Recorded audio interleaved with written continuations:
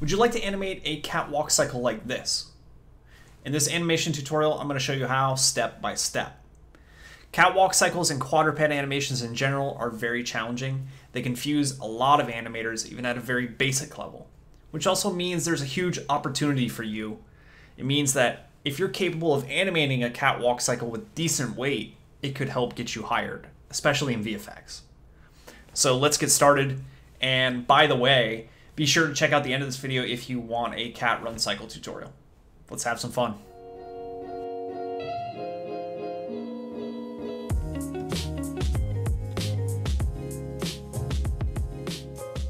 The starting point for this cat walk cycle, lion walk cycle, should be the same as really any other animation. You want to look for reference, do some planning, really research what you're animating, and break things down frame by frame.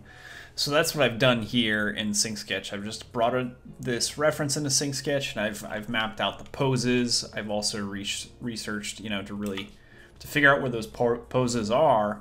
I've gone through this frame by frame and looked at what the shoulders are doing, what the chest is doing as far as the rotates, the up and down, how the feet really peel off the ground, all that stuff. And the great thing about SyncSketch is I could take this reference and download the video with the sketches and bring it into Maya if I really want to have all that stuff just easily shown, where I'm like, okay, this was the down pose. I don't have to remember on that frame, that's when that down pose was. If you want to find these clips, you can just go to Getty Images is a good place, or YouTube. Here you can put lions into Getty Images, and now you've got videos of lions running, and you can just search through, whatever you're looking for, that lion walk, a lion trot, and you can pull it up, and you don't actually have to buy it because we're not trying to get rid of the Getty logo. We're just trying to see how they move. So what you do is you just right click over the video and save video as to get that video. So we're going to use a rig from Truong CG Artist here. He's got a lot of great rigs on there. They got a leopard Maya rig, which is very similar to what we'll be using. But we're going to be using this lion rig just so that we have the look of a lion. He's even got a discount code to type in for free to get the rig for free. So you can go in here and pick that up, and you can use the same exact rig that I'm using, or you can find your own. Once you've got your reference and you've studied it, and then you've also found the Maya rig you want to use, you want to set up your scene here. So I've pulled the reference into the scene so that I can go through it frame by frame as we animate and have that as a guide. And you can just literally go to View, Image Plane, and import the movie. And I've imported it with the sketches I made on SyncSketch, so I know where all my main poses are throughout the walk. Then as far as the rig setup goes, to make this rig work for what we want to do, the easiest way, I've got this IK spine, so the chest I can move up and down independently from the hip. And I've made the tail completely global so it doesn't follow whatever the hip is doing. We can really control the tail independently. And I've made it all FK chain so that we can really control that overlap easier and have it all affect each other. And then for the head, I've just gone with an FK head through here. The head's on global though, so we can keep the head looking in a constant direction without the chest really pulling that eye line down. IK feet like usual. And then we've done something special here for the shoulders. So for these shoulders, you'll see here when I hit W and pull up the move tool that our axis is a bit tilted. We've got Z this way, we've got Y that way, and X down there. And just for the graph editor, it would make a lot more sense, if the Y was straight up and down. We'd be able to edit our curves and really get the weight that we want out of this for gravity a lot easier if the translate Y was straight up and down. So I've parented, I've put a locator exactly where this control pivot is, and I've parented the controller to the locator. So the locator drives that controller, and now you see that up and down is straight up and down in translate Y, and Z is forward and back like usual. And so this drives the whole shoulder. This allows me to get clean arcs really quickly without having like two different Maya curves fighting each other. And then I've set these shoulder controls, the scapulas, to be global on 10, so they move independently from the chest and gives me really good control over them. And with that, we are ready to start blocking this animation out. Now that we have our shots set up here with our rig, our reference, and we've studied the reference, let's start blocking it out. It's going to be a 33 frame cycle, so we're going to have keys on the pelvis and chest on frame 1, 9, 17, 25, and 33. And 33 will be where our cycle loops, so 33 will be the same as frame 1. And I'm going to approach this in a very pose-to-pose manner, so we're going to be working a lot through just these keyframes with the pelvis and the chest, and then the legs within that. So 17, 1, and 33 for the pelvis is the down pose, so I'm just going to pull the translate Y down here and try to start figuring out how far I can push that to get the most weight out of the walk without the pelvis being too busy. And I'm going to add some rotate X here to bend the pelvis down as it translates down.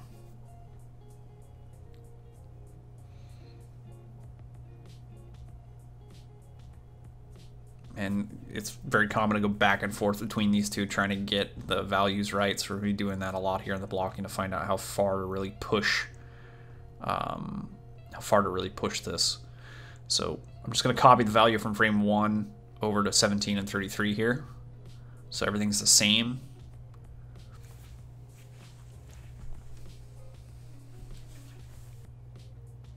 I'm just feeling if there's enough change there in rotation for the movement that we have, and kind of seeing what we get with the reference change, the change in pose there. And I would add some translate X here, you know, some side-to-side movement, but the down and up poses aren't where the extreme is for that on the pelvis, so we're going to save that for later. And I'm going to go ahead and start tweaking these feet here for the back legs. I'm going to mirror them on frame 17 because they're doing the opposite thing that they are doing on frame 1. You know, the other foot's coming forward. And then I'm going to grab the front legs here and do the same thing on frame 17. We also need to add some rotate Y to the chest. So on frame 1 here, the chest will be rotated in Y towards the leg that's closest to us. Okay, so on 17, it's going this, you know, the opposite direction that we just put on 1. And we can have it be the same amount. So if it's 10 on frame 1, we'll make this one -10. And then with the front legs, I'm really going to have to adjust these shoulders. So the back leg is back and up a little bit. And then the front leg is down and forward more. So we get, you know, a lot straighter leg there, a lot less broken.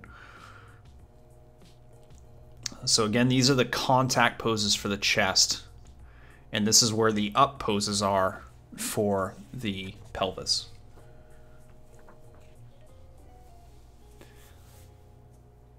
So back on the pelvis, I'm adding that rotate Y twist that we just put into the chest. And as these are different poses, it's going to be a little bit different. Like these are more in between of the twist. The rotate Y usually tends to max out on the contact pose.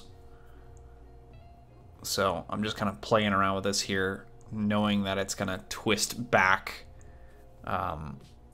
towards the leg that's back through here, and we'll adjust it later. Back to the chest. I know we're jumping around a little here, but I like to kind of take it a piece at a time. So I'm going to add the translate Y in the chest real quick. So on frame 9 for the chest, this is the passing pose. Because 1 is a contact, 17 is a contact, halfway in the middle is a passing pose. So the chest is coming up here. That's why I'm putting the TY up. You can see that in the reference. As we step forward, we're going to go to the next passing pose on frame 25. And we're going to try to make that the same amount, so I'm just going to copy the value over to that frame. And as you can see, my reference sometimes doesn't match up exactly on the same frame for each pose, but for the cycle, I'm making them the same. And back on the passing pose here on frame 9, I'm going to zero out the rotate Y, because that's usually where it's 0, is on that passing pose. And rotate Z in this case will be the extreme, so we're actually going to be pointed high towards the foot that's going to take the weight. And the front leg is going to be coming back, so that's the one that's really taking the weight. So we're high on the side with the leg that's closest to us. And this is where the shoulder also goes up the highest, the scapula. So translate Y goes really high there to show that shoulder blade taking that weight. And we got a very nice straight leg. So I'm just trying to find how far back that foot needs to be, trying to split the difference with the contact pose.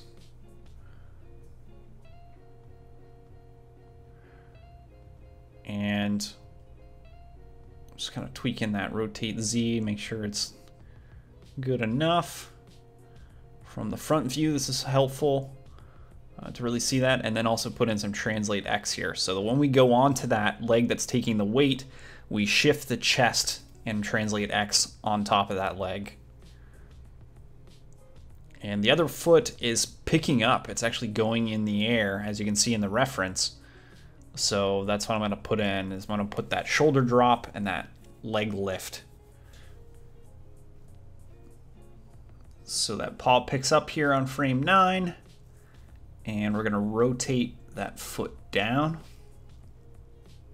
Just in rotate X. Now we'll give it a little bit of a twist, because that paw tends to kick in and then flip out. So it's almost like a handshake, how you kind of twist your hand in and then bring it out.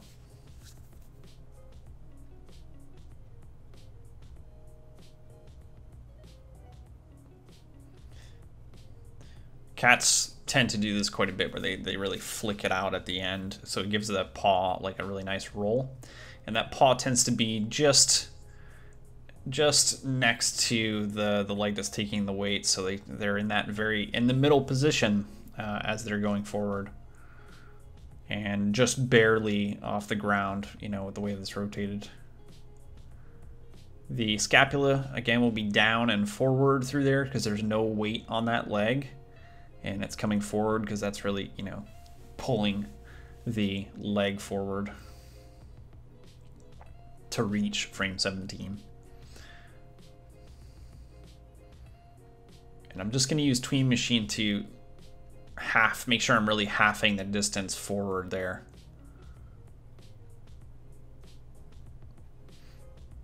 And back to the pelvis feet on frame 9, we can put in another pose here like we did for the chest. So this foot is coming forward. Get rid of the roll ankle. And this rotation I put there on that control.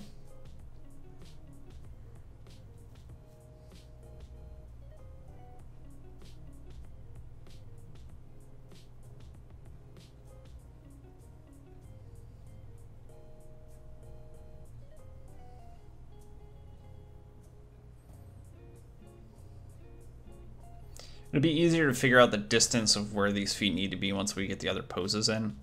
But for right now, I'm just trying to get it close to what we see in the reference. So lifting that foot up off to the ground.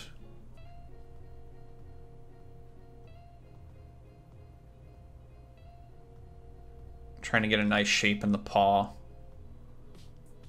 And since this is really the first time I'm using this rig, I'm kind of experimenting with those two controllers there and how to get the right paw shape, but I think we can get away with most of the time just using that main box around the paw itself rather than these spheres.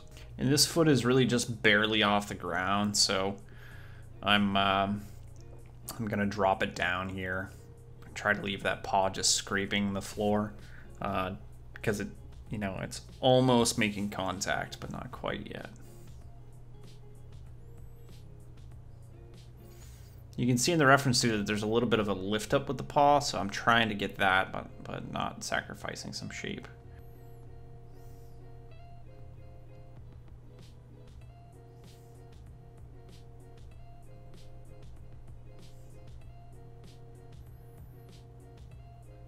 That foot's going to still be coming forward. This back foot here is going back quite a bit. It's going to be holding a fair amount of weight, not as much as the passing position will, but it will be further back, and the hock will be up. So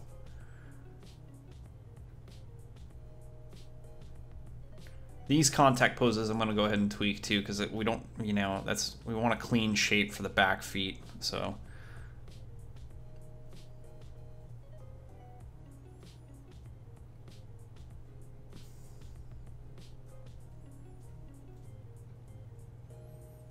gonna play around with that roll ankle, make sure that's always moving up.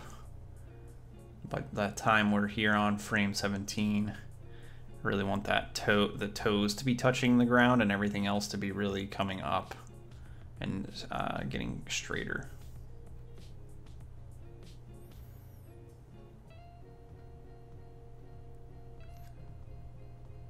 I'm just gonna go ahead and copy what's on frame 1 to frame 33 to... Oh, I missed the control there. I'm going to copy what's going on frame 1 with that control over to 33 so there's no difference between those two frames. And we're going to be doing that a lot because we want that cycle to hook up and be identical. I'm just going to push the up and down because I can see in the reference we could use some more change now that I got the leg in there. See how far I can really straighten that leg out. Make 9 the same as 25 here. I think that's working better. I like where that's at, so I'm gonna copy that over for the translate Y. And then let's take a look at the rotate Y.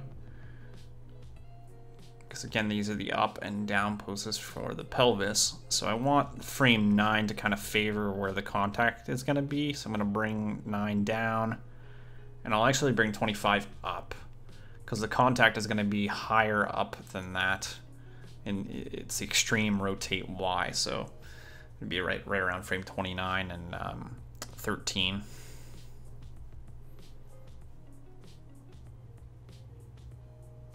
And the Z, it might be easier to put this in once we have the passing pose, but I can rough this in right now. So down pose will be going towards the leg that's going to take the weight, which is that foot that's closest to us on frame 1. And then that means frame 17 will be the opposite. So now our rotate Z is going somewhere, which is good. And I'm going to select everything and stamp a key on frame 9 and 25 just to make sure that we've got those keyframes locked in for the changes that we've made so far. And then I'm going to go ahead and take the front legs now that we got that key, and I'm going to mirror it so it's the opposite of frame 9. And I'm using Animbot here to do this mirroring, but there's, you can do this by hand if you don't have Animbot or a mirroring tool. And the chest here, I'm going to mirror that because we know that the weight is on the other side. So check your rotates and your translates, make sure that it mirrored correctly. If the weight in translate X should be going over the planted foot, and it should be rotated high on that leg. And then I just noticed in here too that the toe is kicking up weird, so I'm gonna set some keys to make sure that it doesn't give us weird shapes through there, and when it's on the ground and then when it's in the air.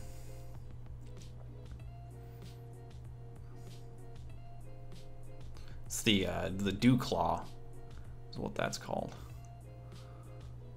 And then trying to keep no rotates on that sphere control. And let's tweak those shoulders because we didn't mirror those.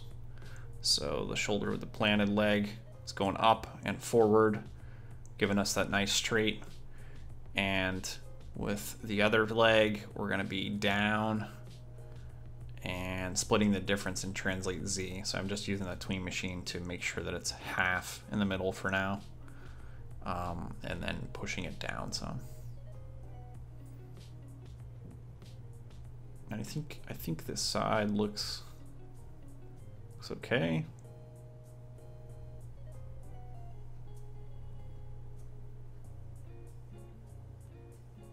Yeah, I don't want to come back that much. It's killing the shape. We can bring this one more forward. Maybe a little higher up. Still trying to keep that leg as straight as I can through there. And now we've got a better arc with that shoulder coming across, just flipping through those frames.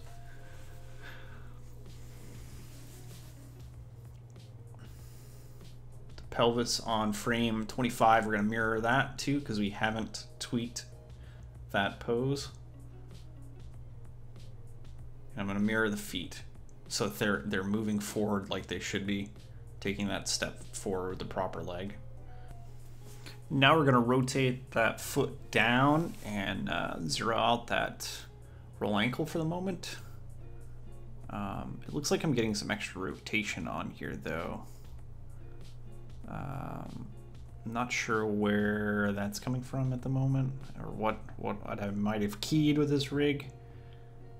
But we'll find it. I'll move forward with this and you know, once we start adding the extra keys, I'll see what got rotated and just zero that out and fix it real quick. That's the part of the joy of learning a new rig, is figuring out which controls you typically move for all these things. With the other foot, we're gonna bring that roll ankle up because it's taking the weight through here. The other foot's in the air, it's almost gonna contact. And then this one's sliding back still. And we gotta give some room for it to go because the contact pose is gonna go even further. From 25, it's gonna go into like frame 29 where it's further back. And this one will be just coming down in contact with the ground.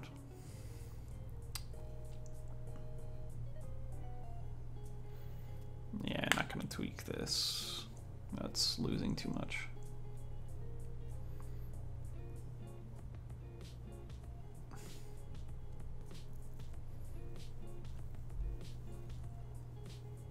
And that's going to conclude our blocking pass, our first blocking pass. We got the contacts and passing pose in the chest, and then the up and down in the pelvis. So from here we'll go into blocking plus, and we'll start adding some of those extra keys in there that are missing for both the pelvis and the chest. Here's a quick look at our blocking again, so you can compare your animation before you start blocking plus.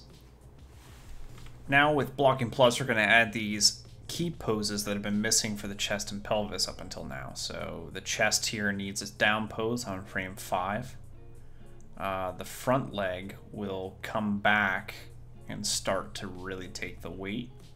And the other one will be just about to pick up off the ground. So I'm going to tween this here, so translate Z is about halfway. And our shoulder's about halfway, since we had a good guide. From the pose we already set. The chest itself, the translate Y, will be low. You could make this the down, but I am kind of sticking to my reference here. It's a little tricky. It looks like the chest starts to rise up just ever so slightly through there. So I think our down, like in translate Y, will actually be like frame 3, like our extreme down. And this will be like easing out of it. So this back foot is still sliding back, and we just need that, you know, that ankle to really roll forward and pivot off those toes. So just using my roll ankle here with a combination of rotation and translates and toe roll to try to get that ankle to roll off the ground here with what I got in the rig. Again, still experimenting a little bit to find out what is the easiest way to get those kinds of shape changes with as few attributes as possible. So I don't want to keyframe 50 things to do one move if I can do 2 things.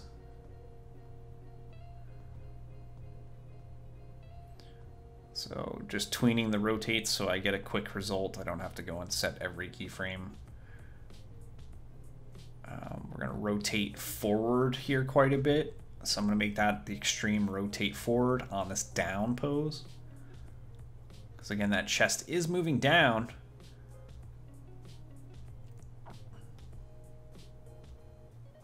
I'm just looking at the reference to see if we're getting enough change there.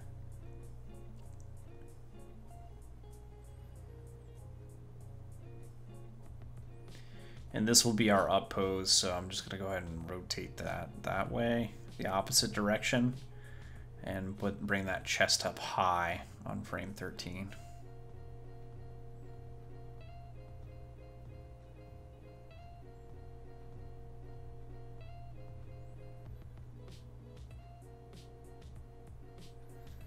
Frame 21 again will be in our second down pose. And I'm going to tweak them both to be the same. I decided just to bring this a little bit lower overall. And then we'll probably make frame 3 even lower than that. So the dip is a little bit sharper.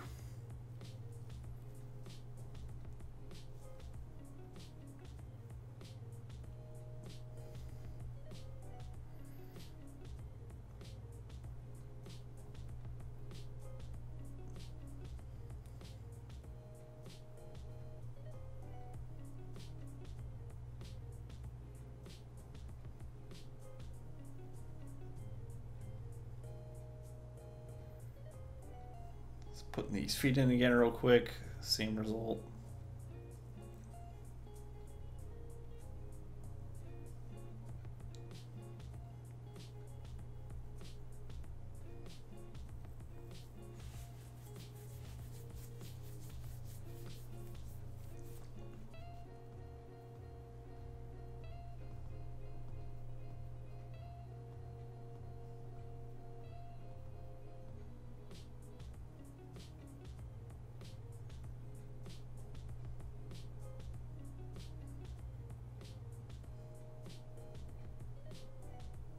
I think the shoulder's doing all right. We could bring it back a little farther, maybe drop it down a little bit.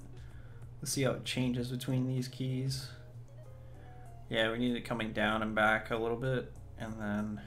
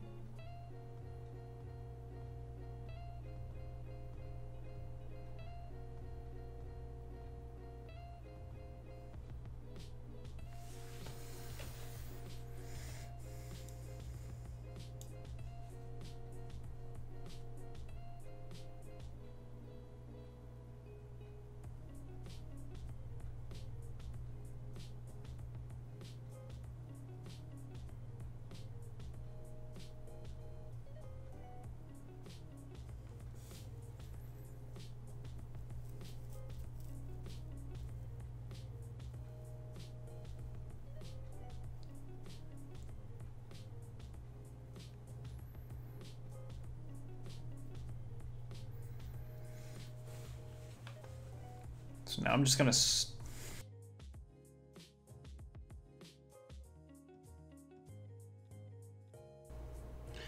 with this back right foot, we're just gonna make sure we add in those key poses here. So frame 5, that foot's coming back for that passing pose where it really takes the weight. Try to find that center point.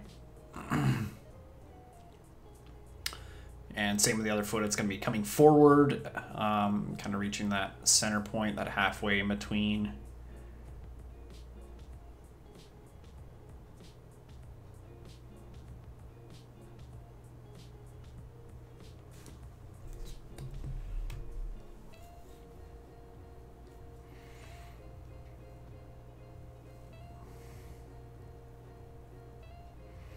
Added some rotation to it as it comes forward, so we get some angle change. That hawk, that ankle is going to roll forward a bit.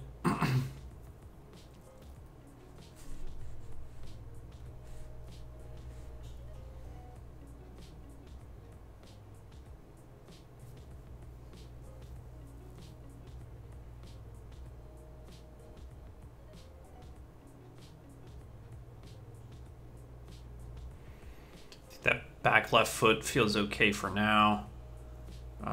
Let's make sure we go to the back right foot now and tweak that passing pose. So on frame 5, it's coming back. Use the tween machine to translate Z halfway.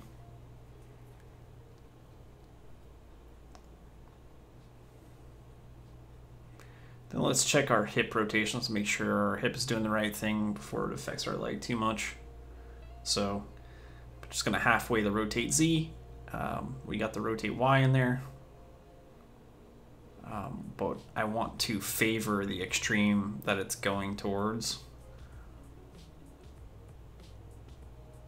And the passing pose actually needs to be an extreme there, because the weight shift is going on to that back right leg. So it's not just a halfway in between like what we got when we hit the tween machine, but got our key in there quick. And the translate X, we also need that to be on the extreme there. So I'm just going back now that we have that extreme on frame 5 and having it ease in on frame 1 towards that and ease out of it a little bit.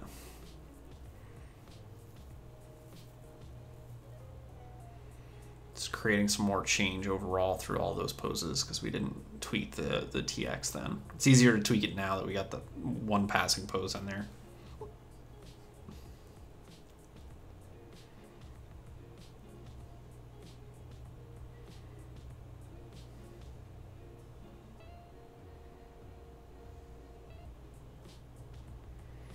And as it starts to go into the passing pose, the pelvis is lifting, so we're going to rotate up.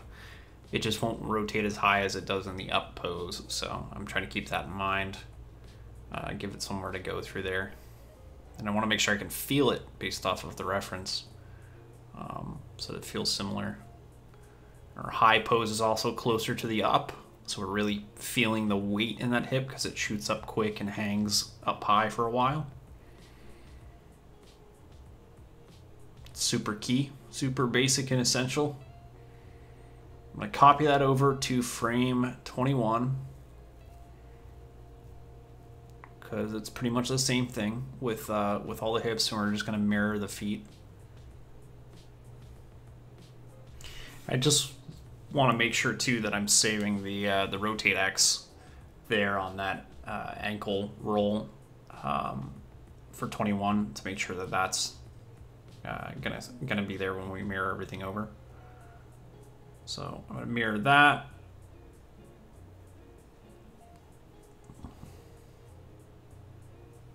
Zero out that roll there. Probably add more roll because that ankle is really lifting up through here, and it's gonna pick up off the ground.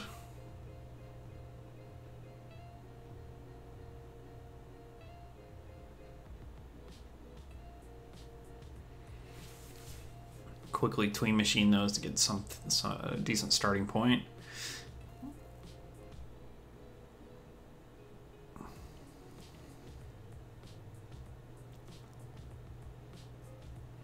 And go back and mirror the rear feet here on 21, just like we did with the chest, the front legs.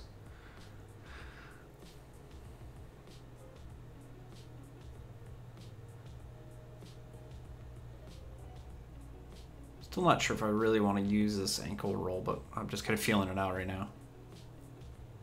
Seeing if that's the way to go. I do know I need that to kind of match the angle of the pelvis. And kind of make sure we're mirroring the hips too. Mirroring the chest. Almost forgot that.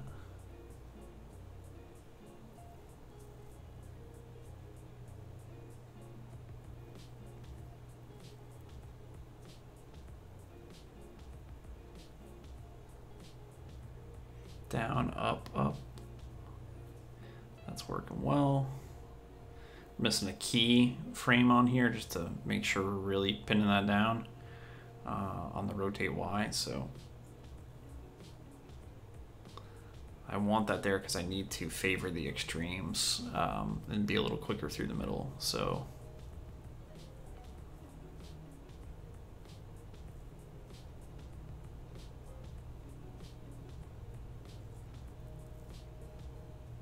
that looks all right for now. And then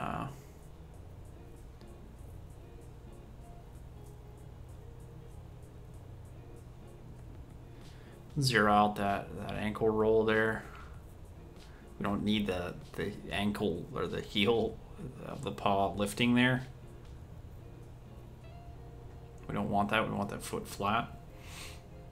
So just go through and stamp all over our keys, make sure that's not messing anything up. We're only going to really use it where the foot picks up, if anywhere.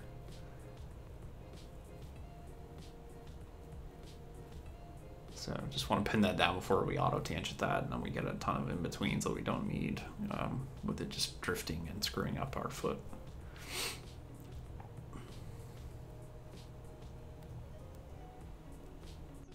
For the rotate Y here on frame 13, I'm going to make this the extreme. And then I want to favor into that. And 1 and 33 will be fairly high up too. They'll be close to the extreme. So I'm just going to bump them up a little bit and make sure they're the same. Just to keep it all clean for now.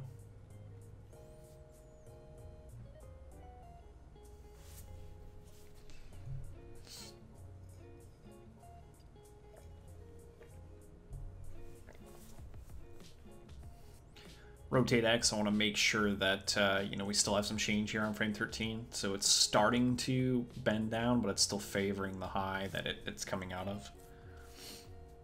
And I think that's okay for now. Let's check the rotate Z. We need some more change through these keys. So frame 9 is going to be, favoring that one. And 17 can kind of favor a little bit higher here. And the translate Y here, we're just going to make sure there's some change. It's still going to be up a bit. It might be favoring the down too much there, but we'll fill that out later.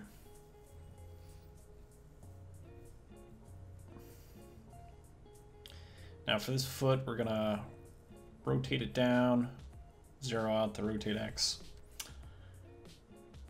And then I think we can get rid of this extra roll that's going on. So I'm going to zero out that ankle roll control I used before. And then I think we're still getting some weird shape in the foot. I wonder if is it coming from the roll up here? If I just zero that out. Yeah, I think I want to keep that and maybe just make sure that's zeroed for the whole foot everywhere and only use the roll ankle. I think that's the better way to go for this back foot.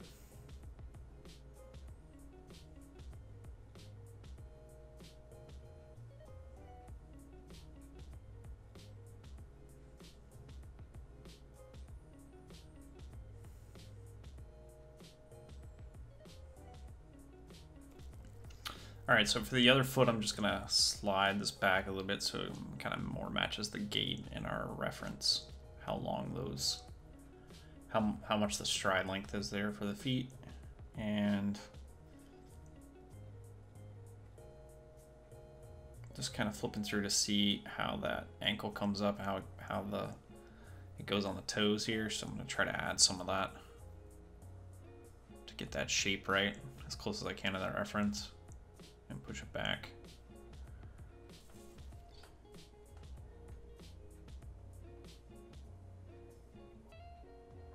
So this foot's a little overstretched right now. I could use more roll ankle, but I think I'm just going to push the foot back ever so slightly because it's a little far forward, and I think we'll be able to make that work.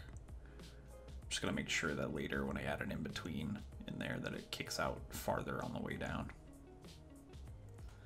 So I'm gonna make sure that roll is zeroed out and just kind of recreate the poses that we had there. So that way the roll attribute on this foot doesn't mess with the other rotations we're doing.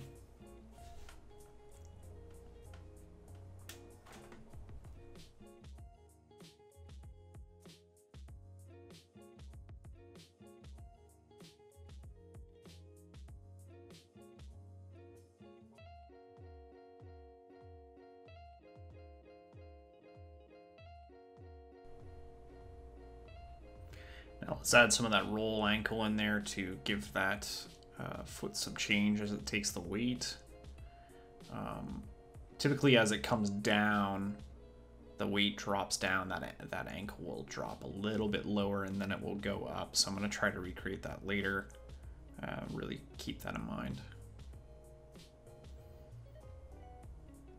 And for this foot, I'm going to make sure I get rid of that roll as well, because I don't want that affecting these back feet here. Just don't want to have to counter animate a bunch of different rotations and fight Maya.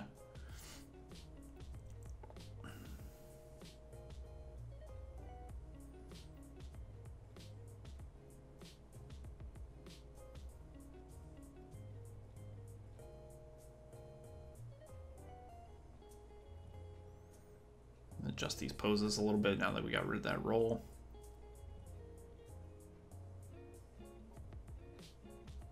Zero out that rotation pretty much, and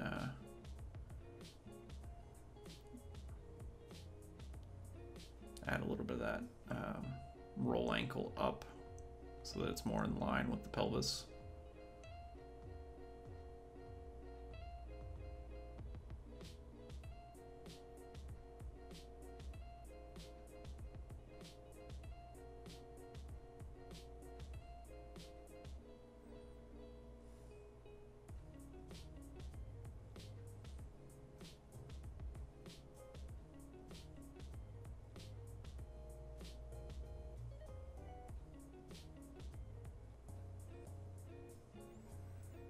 We'll set a key there just to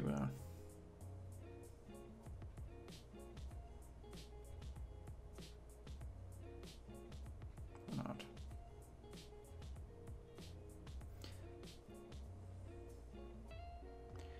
These front feet, I'm gonna make sure I set a key on 13 so that they keep coming forward through there, and it's, you know, almost touching the ground. The rotations continue, so they kind of flatten out.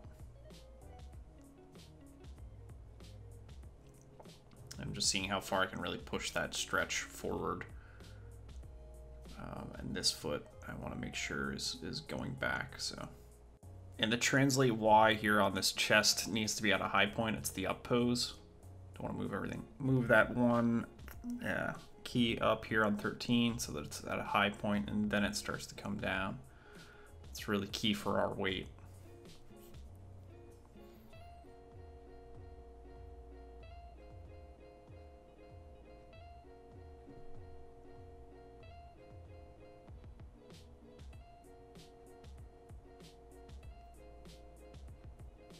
And our rotate X needs some attention, so as 13 is our high point, that'll be our extreme for the rotate, the bend back.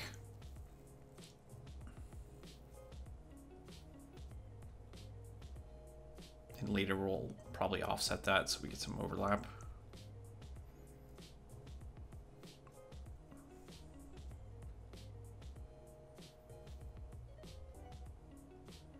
This looks fine for now.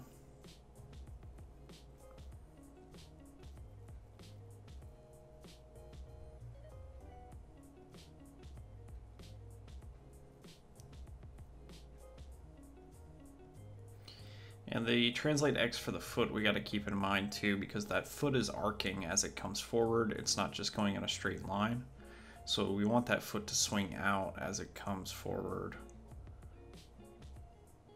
It's going to swing out and then come in as it contacts the ground. So I'm just kind of adding some of that here real quick with the graph editor and bringing those feet in a little bit more. Making sure they're all landing in the same spot throughout the animation.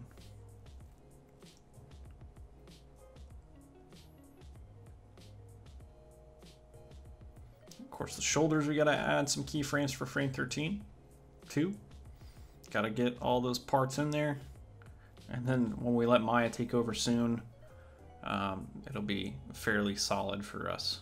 We won't have as much cleanup to do.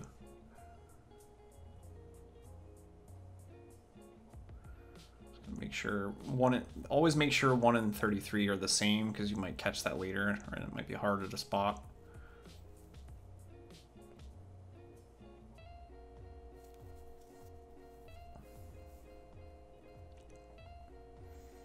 And just watch your arcs on those shoulders. Make sure they're always going full, they're always arcing up and down and forward and back.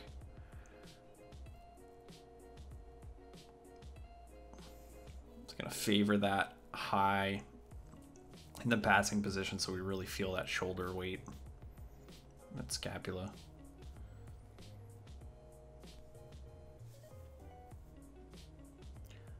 We will be looking for more change in that shoulder as it picks up, but for now I'm gonna first go ahead and set a key for the last real key pose that we're missing on frame 29. So every 4 frames we've got a key pose, and then I'm gonna go ahead and mirror the pelvis, mirror the chest, just like we've been doing, and mirror the feet. So they're going the right way around and pretty much doing exactly what we did with the other keys that we already set for both of these legs. And we're in a good spot with this. So gonna, just that roll ankle real quick. Make sure that's coming forward because the foot's about to pick up. Gonna roll onto those toes.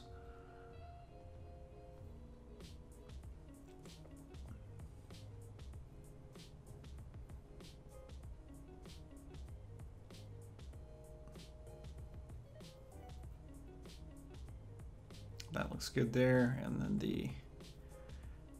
just do a quick pass, checking the pelvis.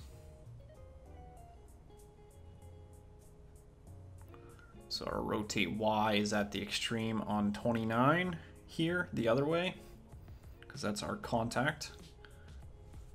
Then for frame 29 here, we need more change. So 21's our passing pose, 25 needs to favor that passing pose, and then contact will be at 0. And that completes our blocking plus right now. We got all our key poses in. This is looking pretty good. So we'll move from this into auto tangent and start refining the animation. Here's our blocking plus play blast. So you can check your animation against it, and then we'll start refining. Now that we're ready to refine our animation, it's time to swap our tangent curves over to auto. So I'm going to select everything here and select it in the graph editor and hit auto tangent. And we also got to remember to go to our settings and preferences and change our default tangents to auto instead of flat and stepped. And that way, every time we set a key, we won't have stepped keys kind of appearing in our auto tangents and fighting Maya. From there, we're going to start checking our in-betweens here for the chest and the hips. We'll start with the chest here, just really checking our translation Y up and down. And frequently, we're going to see here on frame 33 and on 1 that it's not really in-betweening correctly. For this translate Y, we're going to lift that up a little bit and change that curve so that it's not easing out of that position. It's a little faster through because we wanted to ease out of the high point on frame 29. And the T and X here, translate X here, is a little messy. I'm just trying to favor the extremes a little bit more there, and then change 33 and 31 for the same reason, so that it doesn't really ease in and out of those areas, and we're really easing in and out of the extremes. It's a little bit cleaner with those frames and that spacing.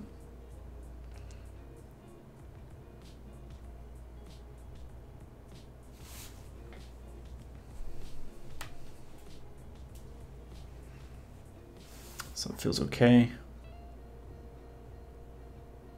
And then take a look again at the up and down.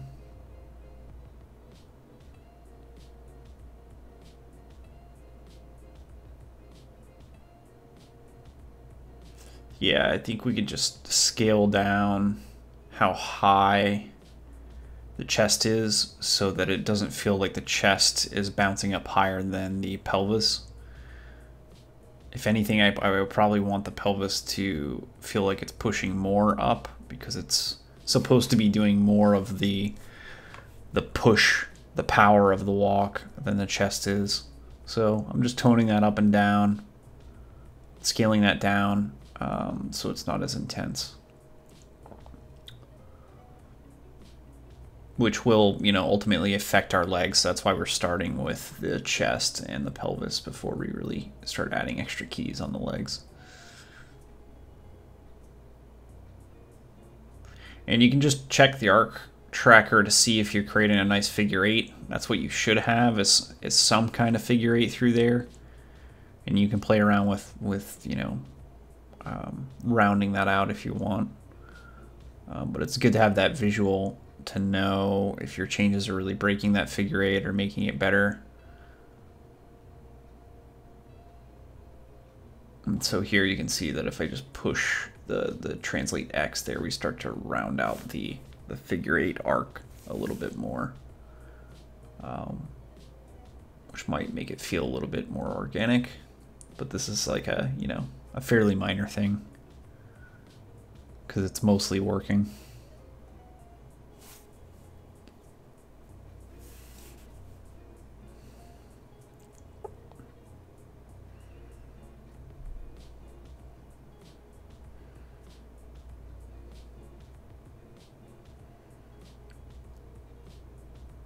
For the rotate X here, this feels pretty solid. It's mainly the ease in and ease out that shouldn't be happening on frame 1 and 33. Should just be kind of picking up speed there and going to that extreme bend down. So now that chest is checked out with those curves, let's work on the pelvis. And I'm just starting with the translate Y here, like I did on the chest. I'm going to boost that up a little bit so that we feel that a little more. Trying to push it as much as I can so we get more power and weight out of it, but also making sure the legs can reach. So it's pretty common to play around with this back and forth.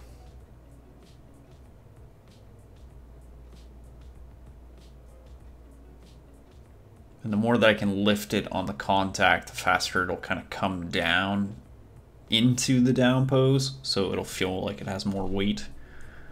So favoring that up and down, and that high point, really helps us out.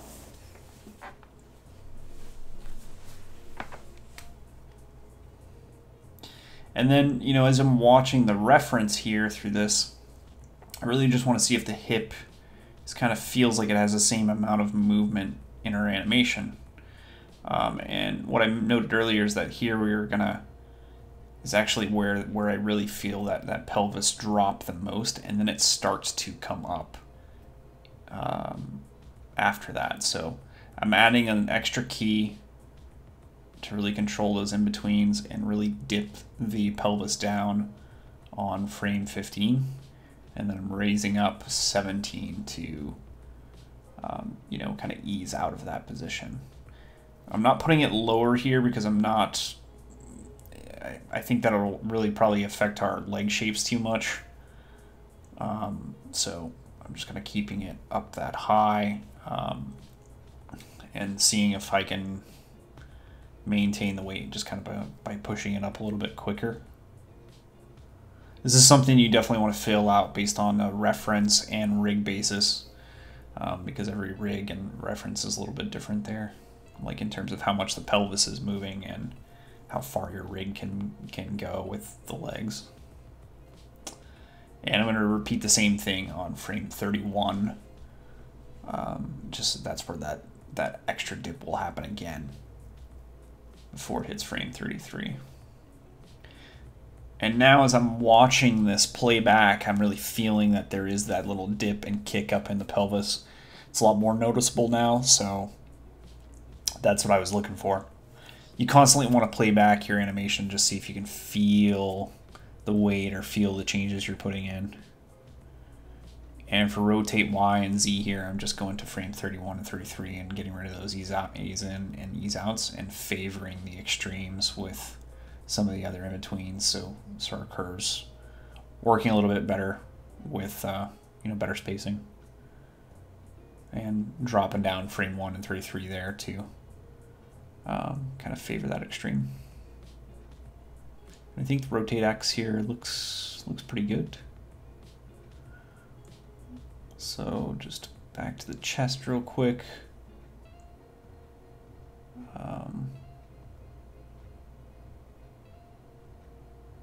Make sure that weight feels solid now that we made those changes to the pelvis and it's not overpowering it or anything. I'm going to try just bringing it down a bit more.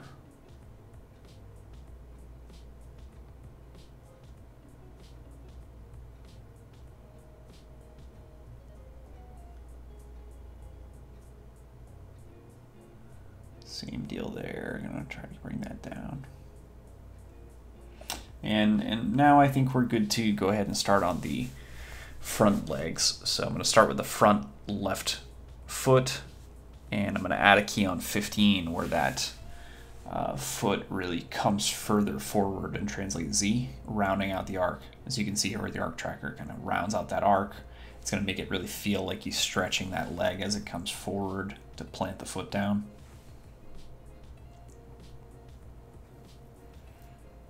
From here, we really got to add some extra keys to define the foot pickup, and then, how that foot rolls coming forward, with rotations, and has a nice arc from the front, as well as from this side view. So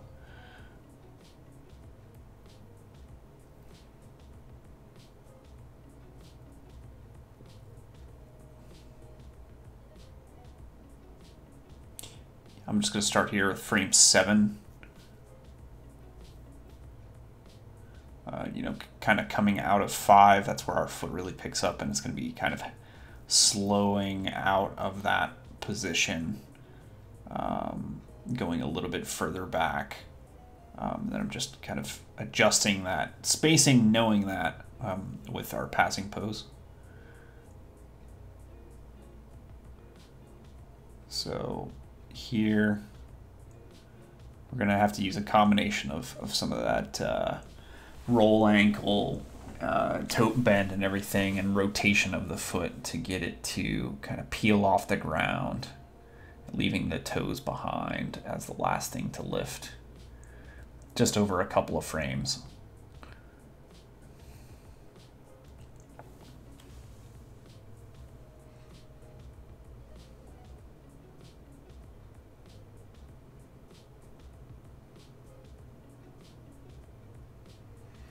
So you can see we're kind of getting, it's really a game of shapes. I'm not going to use these circle controls because it really is just going to interfere with whatever I'm doing on the square control here. So I'm going to use some of the roll ankle, looking at that ankle shape there above the foot and the elbow to make sure those things are arcing and they're giving a constant shape change so they're not getting stuck in space, because all of those joints in the leg really do arc. They don't stick, and it will cause a pop if we have too big of a change or too little of a change there. So same deal here. I'm just trying to figure out how far I go with each of it, and how to keep that nice shape. So I kind of want to blend into that shape that I have there in the middle. And that part feels okay, but the pickup itself needs some tweaking, and we'll probably have to finagle that into place here in a minute. But real quick, we can just go ahead and put some translate X in here so that it arcs out as that foot comes forward. So on the passing pose, we'll have it at its extreme TX, and then it will just kind of start to dip in just before it plants it in the ground. It's really quick to do with the arc tracker as a guide. This one in Animbot works really well if you have that. But there's tons of arc trackers out there.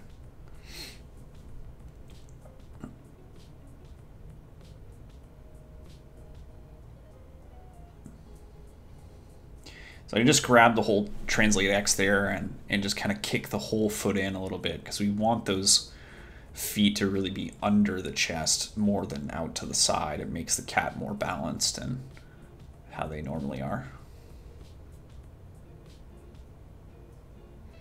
There will be some toe drag because the toes are the last thing to really pick up, and it gives us some lead and follow. So we can put some of that in. It's a polishy thing. But here on frame 1, I'm just gonna see if here, yeah, more like frame 3. I think we'll do some toe roll to start getting that ankle to lift before the toes do.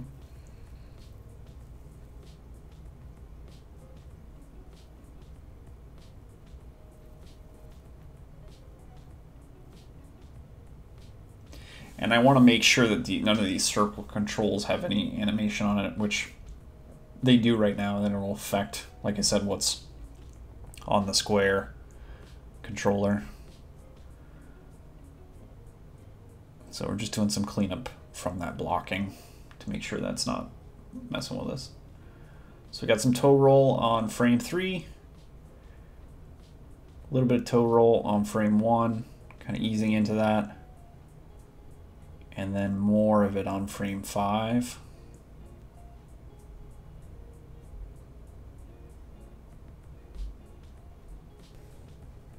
Okay, so I'm just gonna keep the toe roll at 0 for frame 7, and we'll use frame 6 to kind of blend into it with a combination of the roll ankle, the toe, and moving the regular foot controller. You can see the toes are going through the ground here, so we're gonna have to really frame by frame that and pay attention to the shape of the foot and where each part of that foot is, rather than where the controller is, so we don't get any pops and we get a really smooth peel off with nice spacing. So we'll lift the foot, we'll bend those toes in. I'm gonna use a little of the toe roll there too, and some of that, possibly some of that ankle. But it looks like that, as far as the bottom of that paw is concerned, it looks fairly smooth.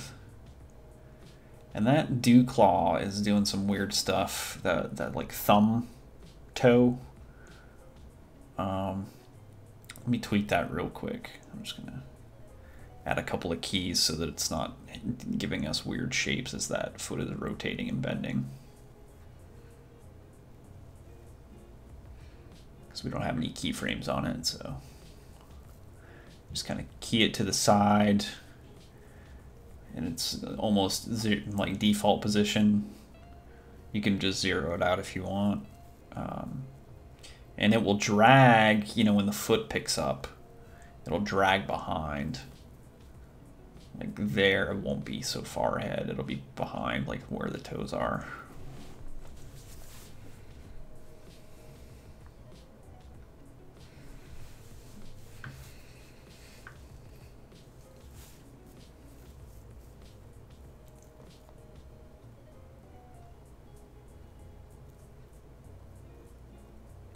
And we could play around with having some like drag on it as it flops down and stuff. I'm just trying to keep it from looking weird right now and really keep those shapes clean before getting carried away with any of that overlap.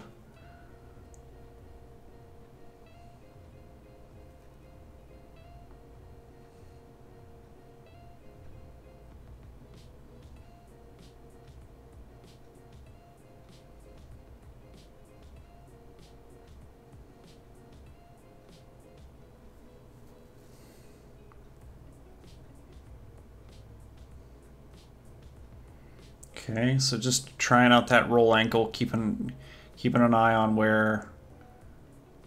how that ankle is arcing now that we've got all those movements, and I don't really feel any pops here as we're kind of playing it back. This shape's a little ugly. I wish I could get a nicer shape here.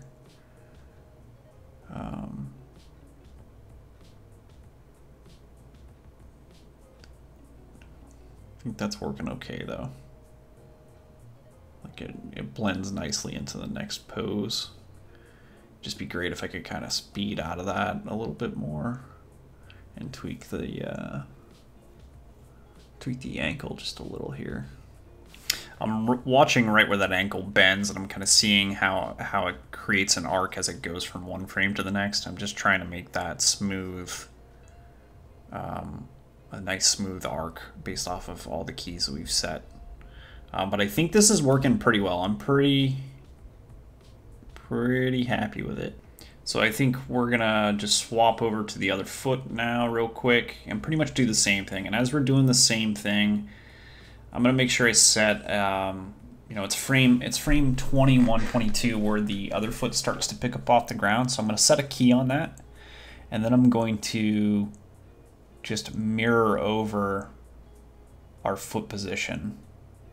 22 and 23 is the same thing that's happening on 6 and 7 for the other foot. So I'll mirror that there, and then mirror it on 23.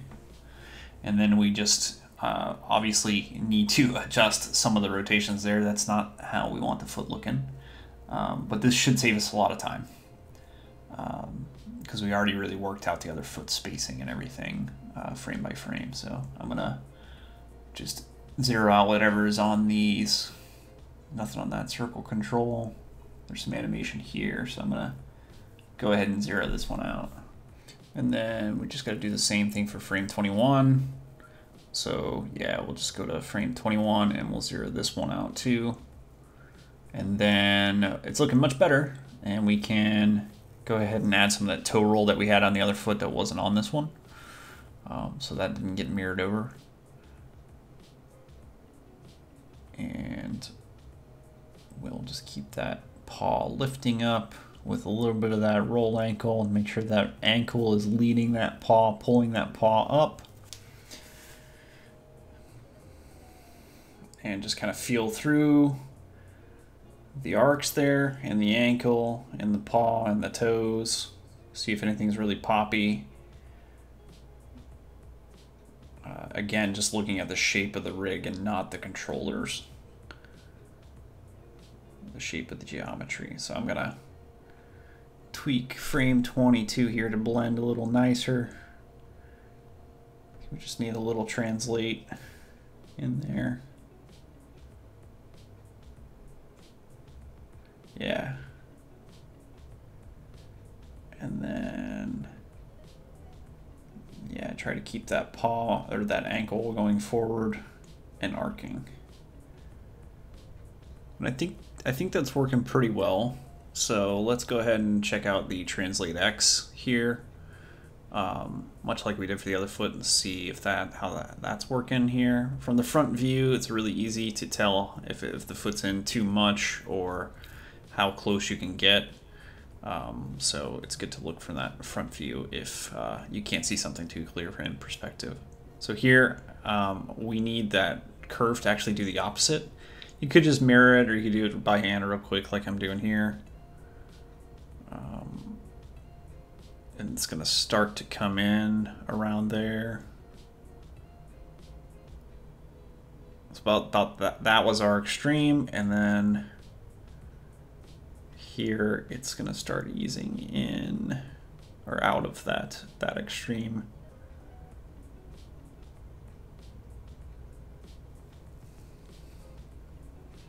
Again, you can arc track this, or you could just mirror that curve that we copied over here.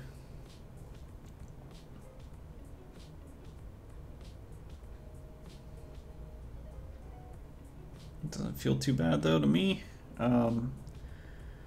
Just check our translate here. I want this foot to always be going somewhere. I don't know if that made it better, or if that broke our frame by frame.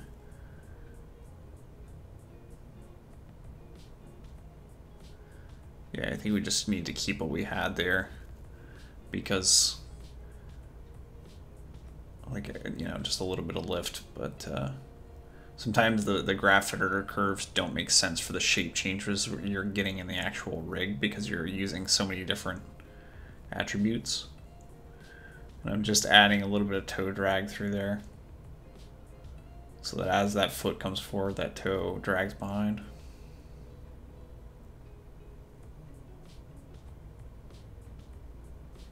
Right there, yeah.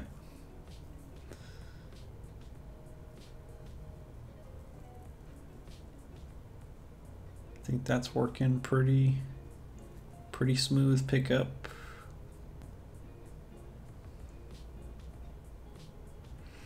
Always important to just keep scrubbing through your animation and see if you can feel out that movement. You can feel the weight and feel the nice arcs. You know, feel if any part feels floaty or poppy. But this side seems okay. Let's check our translate X in the front view. Really make sure that there's a little bit of sliding going on. So I'm just flattening that out, and it's just going to slowly ease into that arc coming out. And with that, I think now would be a great time to get some toe squash. And depending on the rig, you might have toe or like a paw squash on your main foot control.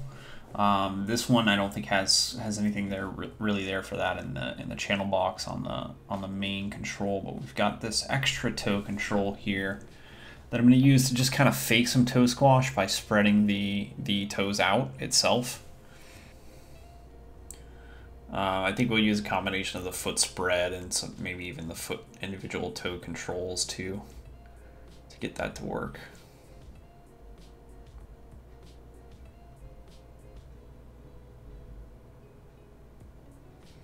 So we'll need to set some keys on this if you don't already have it, and let's add that foot spread so that as the foot comes onto the ground, those toes spread out a little bit right after the contact, right? So it makes it feel like they're starting to take the weight.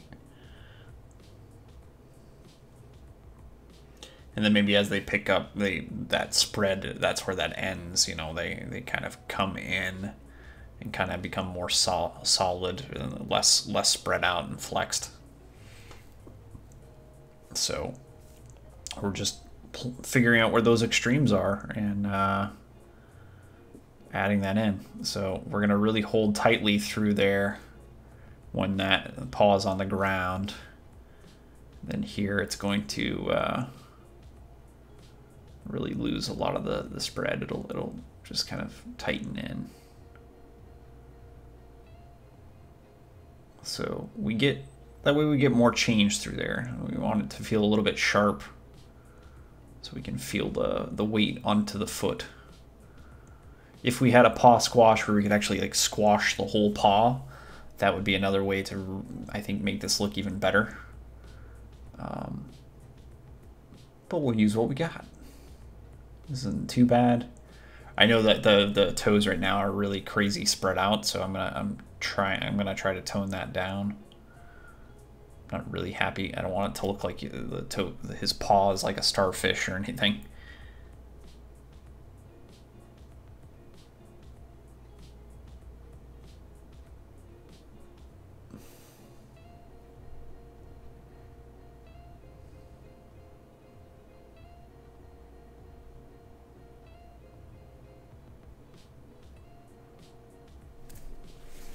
Just kind of feeling that out, see if that's enough. I think we could use a little bit of the individual toe rotation to help. We can make it feel maybe like those paws dig in a little too as they go back. Not a lot, just a touch. And then obviously they wouldn't come necessarily back up. They would hold in the ground a little bit more through there. Just want them to feel like they're solid in the ground and not really like sitting above it.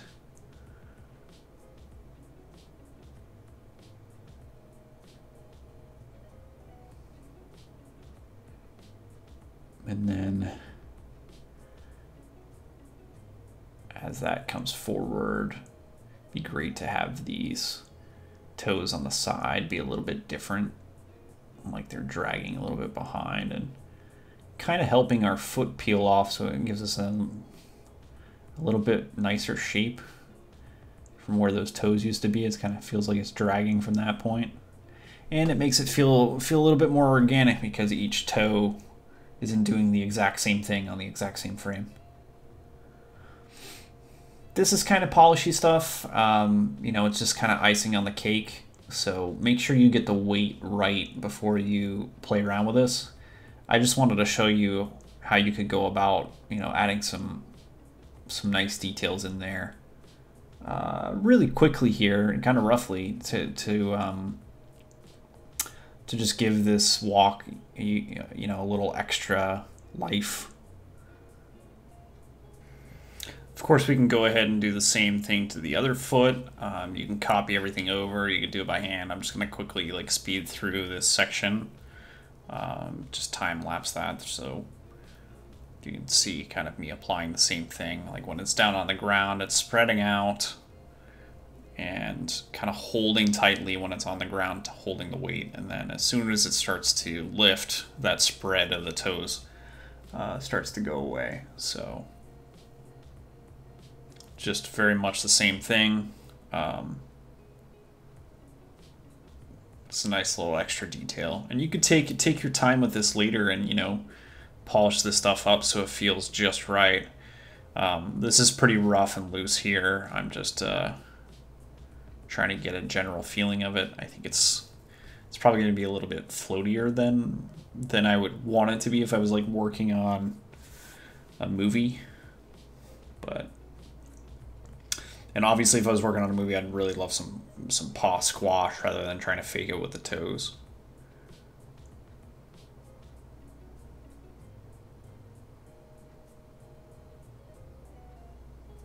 But I think it adds a little extra life to this. Just again, dragging a couple of those toes behind more to help the shape and kind of split them up and really make it feel like they're peeling off the ground organically. Then dragging those toes as they come forward.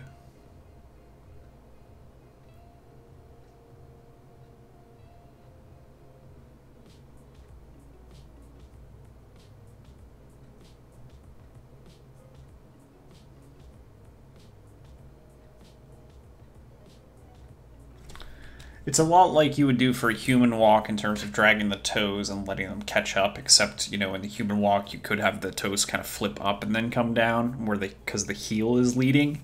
And this, they're walking on, you know, those toes, so those need to make contact first, and then, you know, the whole paw kind of sits on that. So that's what that looks like.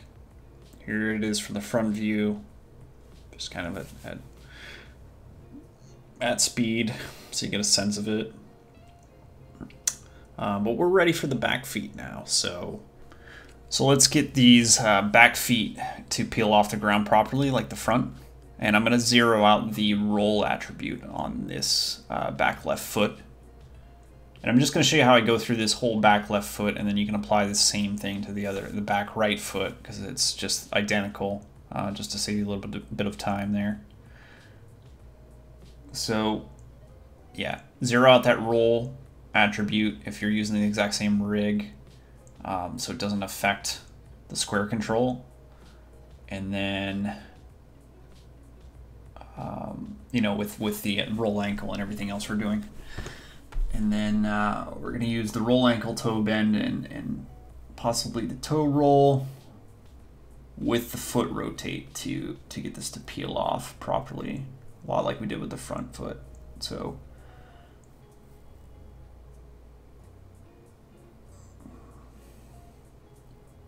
first off, I'm going to just focus on this roll ankle so that when the weight comes down on it on frame 15, you know, when that pelvis really drops, that hawk, that ankle drops as well. So it like takes the weight. Okay, so that's gonna just kind of shoot up there in the graph editor because of the weight, and we want to give it somewhere to go.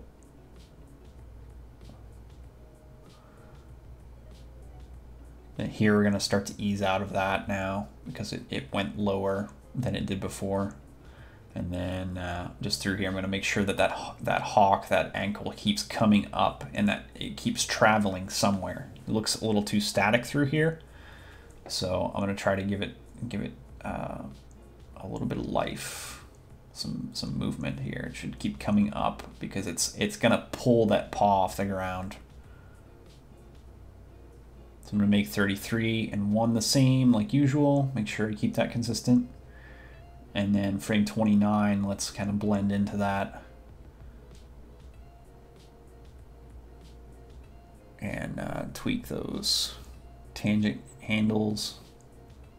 Let's bring it down on 5 here so there's more change, probably. Well, let me bring that back a second. I could really use more change through the air, and the hawk seems very flat through there, so as it comes back, it's coming up, up, up, up, up, and there's not a lot of change there. So let's make 33 more extreme, so it's going further down actually. So 1 and 33 are the same, and then we'll bring 5 down and then 9 down. So we're kind of 1 and 33 become the extreme for that ankle, and then I'm just going to rotate the foot 90 degrees here, and give a little bit of toe drag back so those toes are really dragging off the ground, and translate it down so that those toes are more on the ground. I actually think too that those toes, let's just zero those toes out and let's do the individual toe control like we had in the front foot, so we have more control of that foot peel off. And I just need to set some keys on there.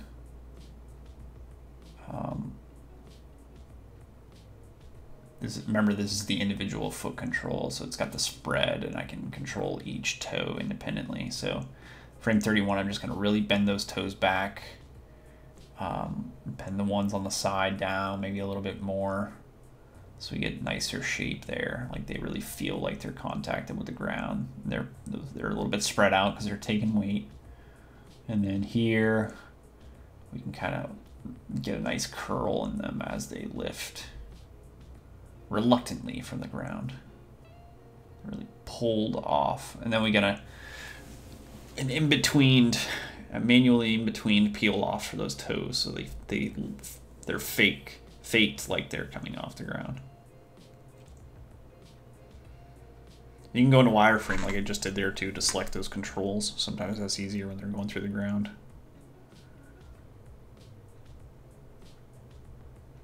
And I put this cube ground in specifically for this reason too. Just real quick, just so you can see where the toes need to stay above the ground.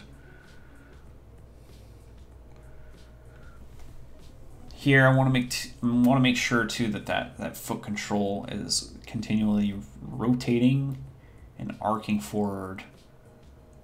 So rotate X. Make sure your rotate X has somewhere to go, and you're arcing up, so you got that translate Y to look at. I don't want the foot to come too high because it's it's a normal walk. It's not like a run. So it should feel fairly casual. And animals and humans are really lazy when we walk. We try to use as little energy as possible. So we don't like to pick our feet up off the ground too much. And here I'm just adding that same toe drag, where I'm dragging those toes as they come forward from where they used to be.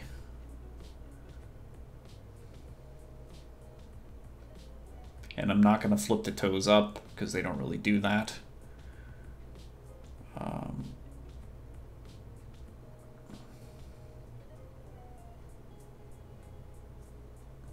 got to make sure that the spread kind of comes back to normal there, and then that they're in contact with the ground. So we'll add more spread through here where the weight is really on that foot. And then let's adjust these toes so they're properly on the ground.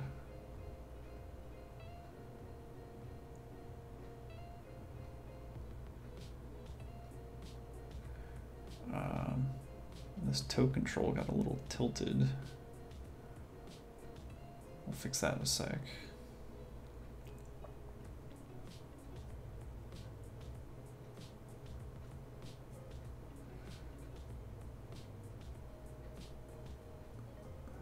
Can really feel the spread drop off there. I want those toes to really feel like they're in the same spot when they're on the ground. I don't want them to really lift up through there. So I'm going to grab them individually and just make sure they're going down. If anything, they're like digging into the dirt before they pick up.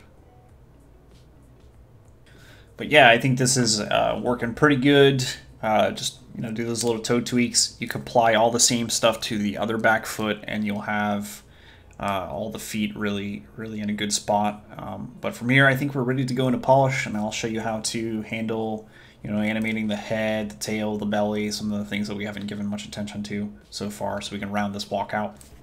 And here's a plain blast of our refined animation so far before polish. Now let's start polishing this walk up. We'll focus on first copying the rotate X from the chest, and we're going to put that into the neck. So we're going to work out this head overlap right now real quick, just by taking this curve and reapplying it into the rotate Z on the base of the neck. So just use Animbot to copy that over real quick, but if you don't have Animbot, you can do it manually. And then I'm copying that to the mid neck and the head's rotate Z as well. It's just because the rotation for the head and the neck is on a different rotate than the chest. So the chest is X and this is Z. So now it's all in the same frame, and what we're going to want to do is cycle it so that it's going to continue on past our frame 33, and we're going to slide it all back one frame. So it's right now a frame later than the chest. Then I'm going to grab the mid neck and I'm going to slide this back one more frame, and then the head one more frame. So they're all about one frame apart from each other, and the head is 3 frames later than the chest rotate.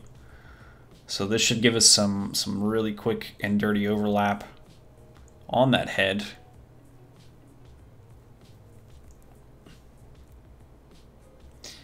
And it's working. I just think it's a little too strong right now, so we're gonna tone that down. So I'm gonna go in here, grab these curves, grab the whole thing, and then just put in the value box, divide equals 2. So now it's half as big as it was before on those neck controls. It looks like I should do the same thing to the head too, so I'll probably do that.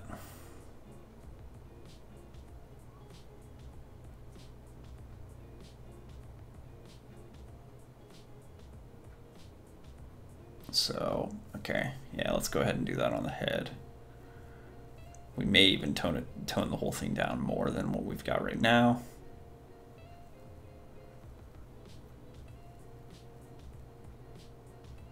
That might be okay. Now let's go ahead and do the same thing for the twisting of the head. So I'm going to copy the rotate Y from the chest into the neck and head.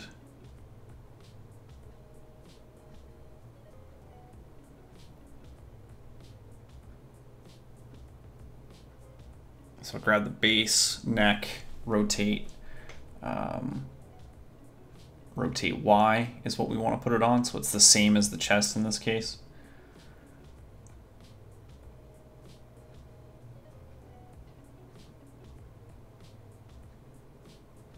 So I'll just select rotate Y there and paste that animation in. And just repeat the same thing for the other controls. I think there's a shortcut actually with Animbot to do all 3 of these at once, but it doesn't take me that long to put that in.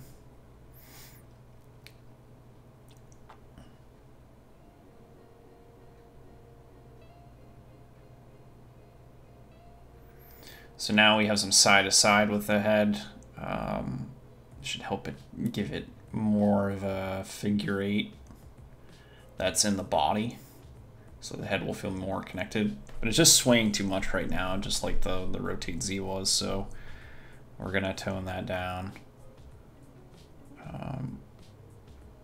It looked like there was a rotate missing, but I think we're fine. And let's quickly cycle the rotate X here. So that continues.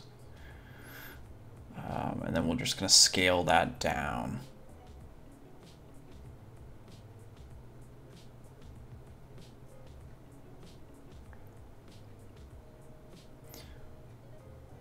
So for the neck, it's the same as the chest, and then for the head, it's rotate X. So it's a little confusing, but we're just putting that same Y rotation from the chest into the Y of the two necks, cycling them, scaling them down, and then doing the exact same thing on the head, but putting it on rotate X for this rig. Okay. And then I'm just going to offset them by a couple of frames so they're not all rotating at the same time, the same amount, giving us a little bit of quick overlap. So I offsetted that back by 3 because the mid neck's offset by 2. So this should give us, if we look in the front view, this should give us a bit of a figure 8 with the head. We're kind of rolling as that body moves and does the same thing.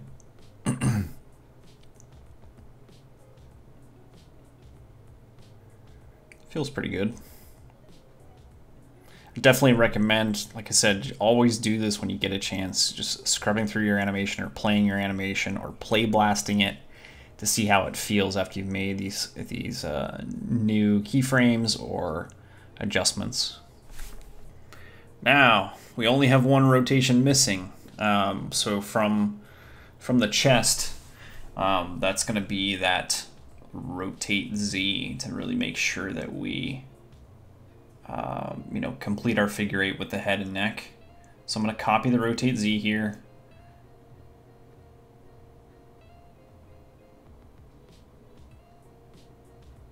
Copy that with Animbot and apply that to the X of the neck, because that's where the same kind of movement is.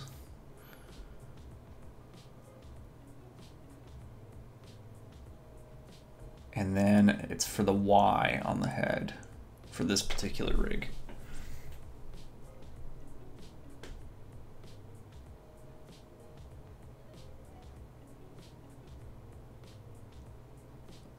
So I'm just going to grab the rotate X on the necks and slide them back a frame.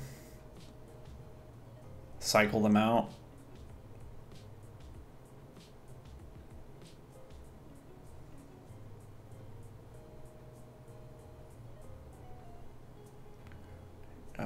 Bring them back one more frame for the middle neck, so they're not on the same one. And then the rotate Y here, gotta cycle that and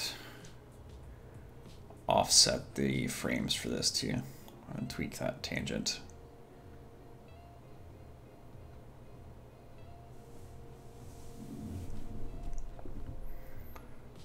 Three. So 3 frames offset, that one's 2 frames offset, and the base neck is 1.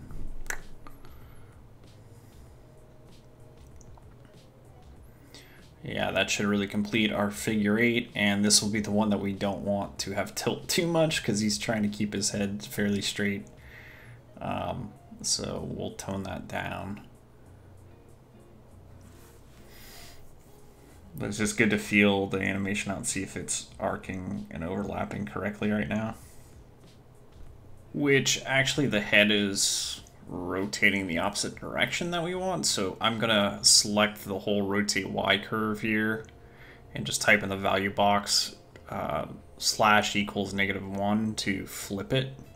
And now it's going in the same direction as it's supposed to.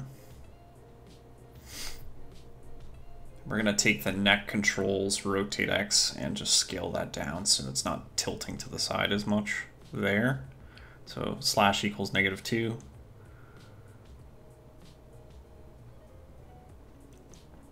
Or not -2, slash equals 2.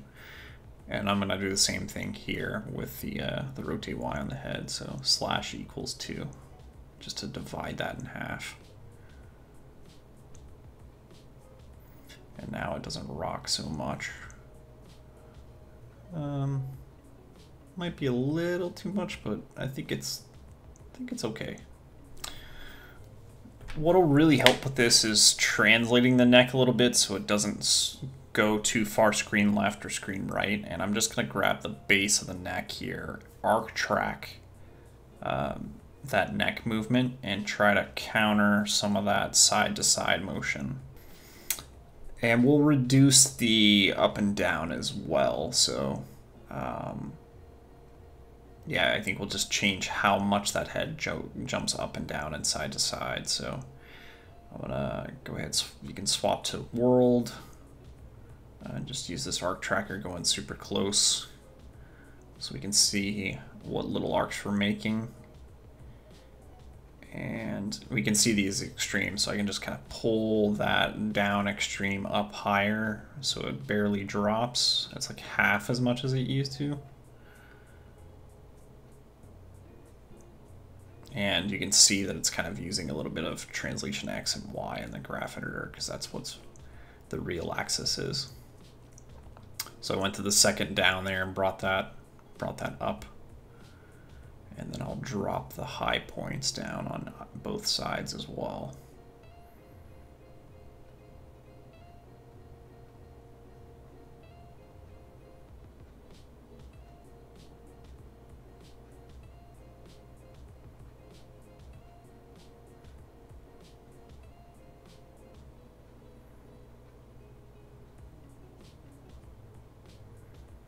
And then I think we can bring this in a bit too so it doesn't go so far left.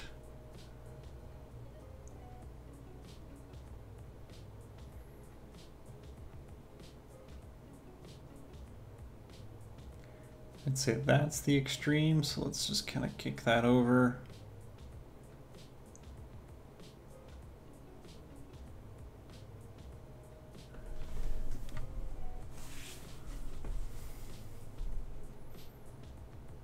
Yeah, we'll kick that in, more screen left.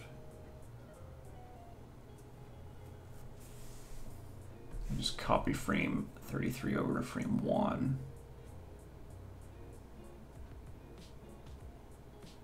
And then let's do the same for the left side here. If we just kind of change that a little bit, we can get a little bit more of a loop out of it.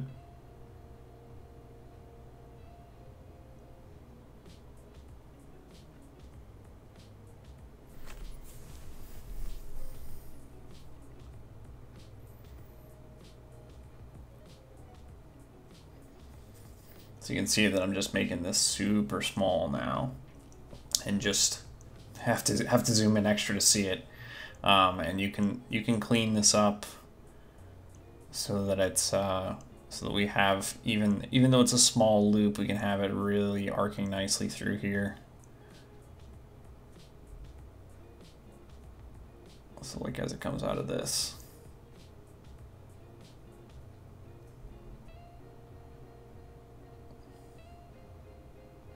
Just set a new key to give us a nice rounded arc there. And try to do the same on this end.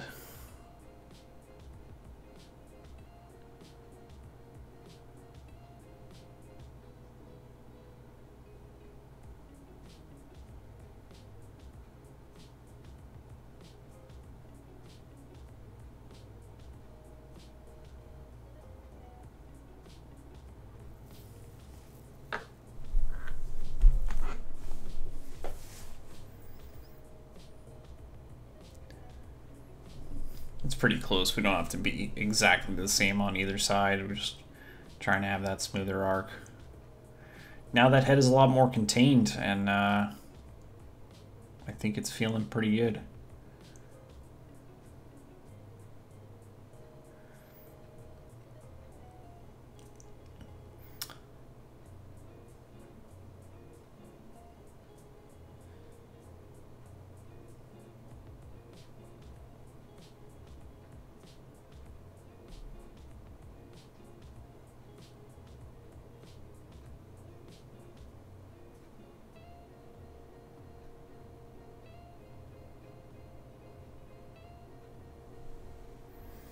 So I'm going to tone down just that neck a little bit there.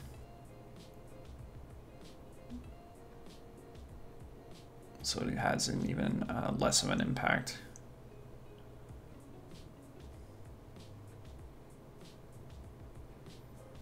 But you can tweak this as much as you like to get that head as subtle as you want, or you can make it more broad. It's really up to you. It's pretty much just playing around with it like we're doing there. So that puts the head in a good spot, and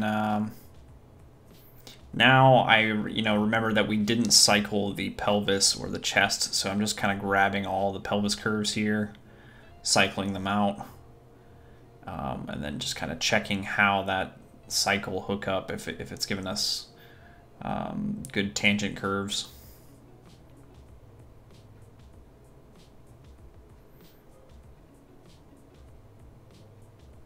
So the rotate X here on frame 1 and 33 isn't the same, so I'm just going to copy that over, make sure it is.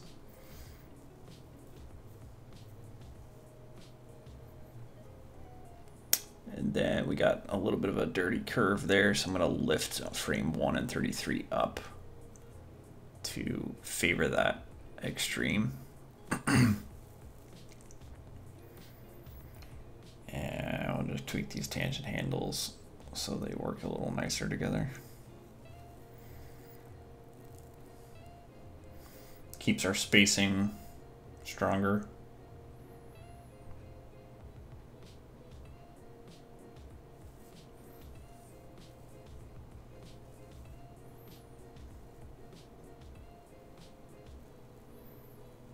Slight adjustment here on the rotate Z.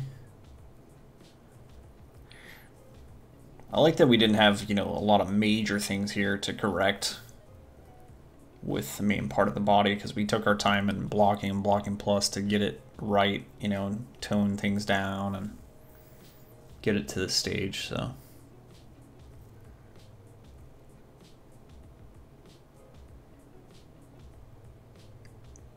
This feels good. We check that. Just kind of offset these rotations on the pelvis now, just by 1 frame, so they're not on the same frame as the translates, and that gives us a little bit of overlap with those rotations. So as the hip is translating down, the max rotate down for that hip and X will happen 1 frame after, right? So you can kind of compare, quickly compare your curves. You get lost on the offsetting, but I think this is a quick way to get some nice overlap here. So just 1 frame offset 2 with the Z, and oh, there's a keyframe that's really out of whack there. So we're just gonna pull that back up into place, and we gotta cycle that. So I don't know how that got missed when we grabbed everything. Tweak those tangent handles. Now that weight shift is working better. Also this guy. Let's cycle that.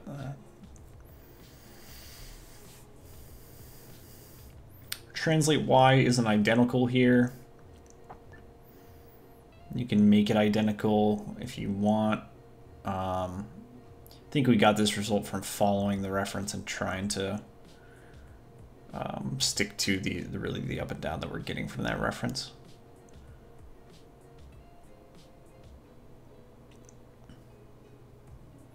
But I'm just gonna pull that down, so it's pretty close to the other high point, but that way we have a little bit more change through there, and overall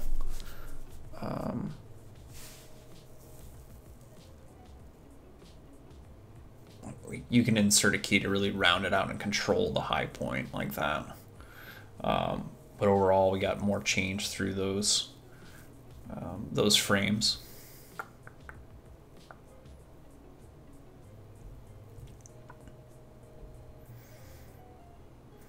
That's a lot of what polish is too, is just like playing around with those small changes there and seeing if that makes it feel just right,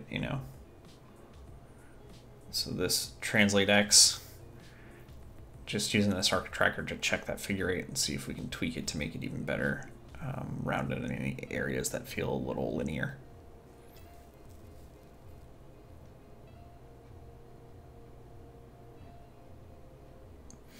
And that should cover this pelvis. I think this is in a good spot. So let's cycle out the chest next real quick. So this will actually loop and we can like extend it to, you know, 100 something frames.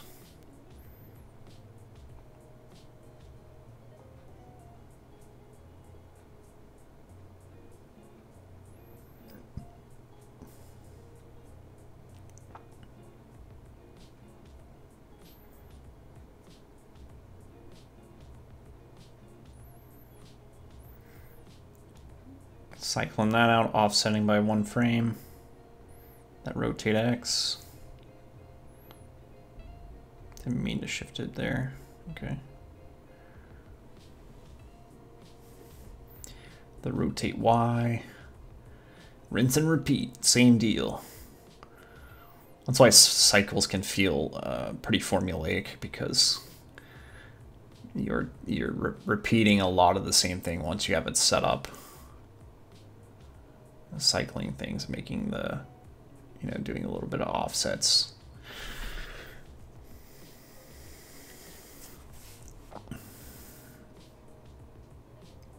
There's the rotate Z. Feels pretty good. Let's grab these guys and just to translate Y and X, cycle them.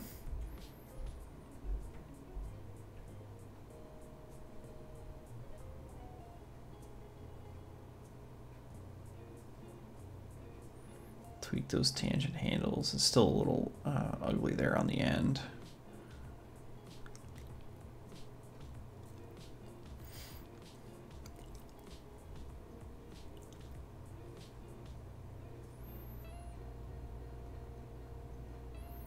And that feels pretty solid. So let's move on to the belly. Now, when we were watching this in the front view, I saw that belly really kind of swinging out quite a bit. So I'm going to try to tone that down, kind of like we did with the head. Oh, before we do that, though, we just offset the chest. And the offsetting we did on the neck and the head was all based off the old timing. So we got to make sure that we offset the neck and the head 1 more frame for each of these curves again, just so that it's actually following the chest. It's coming a little bit later than the chest does. It's dragging behind.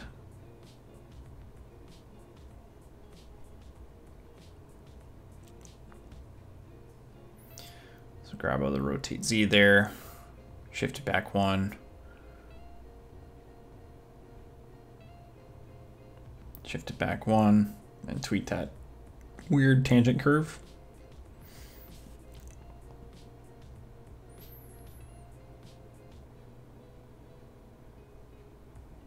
That should feel better.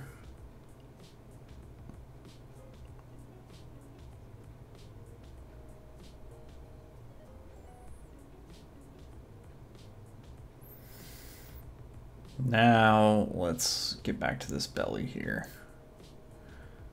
Okay.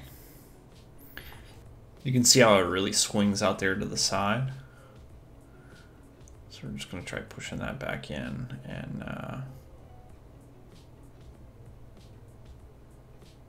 don't want to have it do too much because we'll get some really weird shapes for the spine. I'm just trying to tuck it in a little bit. I like using the top view to move it and then using the front view to see how much of a difference it's really making. And I want to make sure that it's not really hitting a wall anywhere there, that it feels smooth. So just kind of playing them back there, I think it's good. Now I would like to add just a little bit of offset in the rotate Z.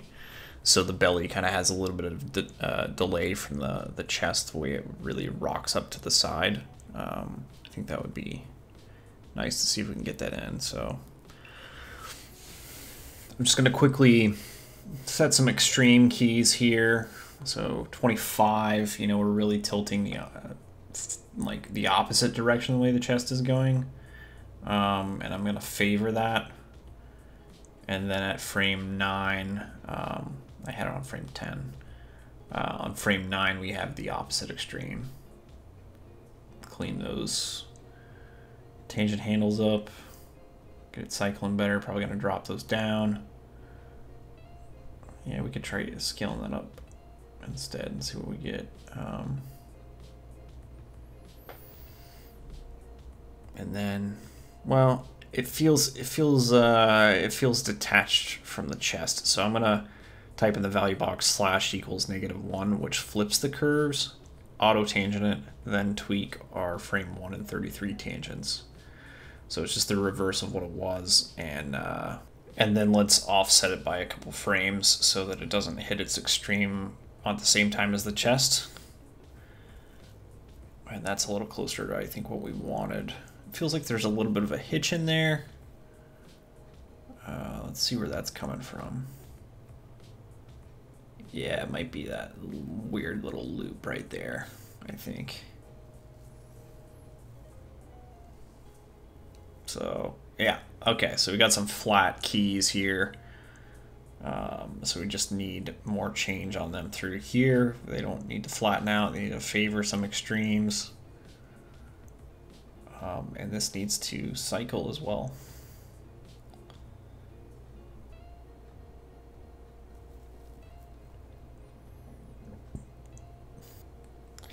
And I'm just kind of seeing which key I want to favor here based off of the curve we got in the loop.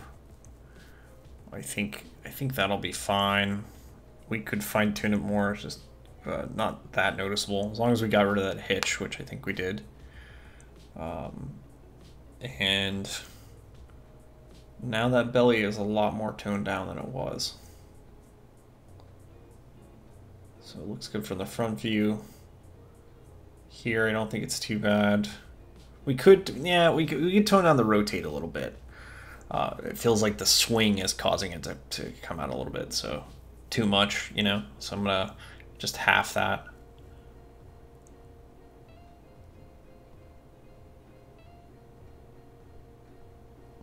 Yeah, we'll just grab this rotate Z, go into the value box, /=2, divide in half.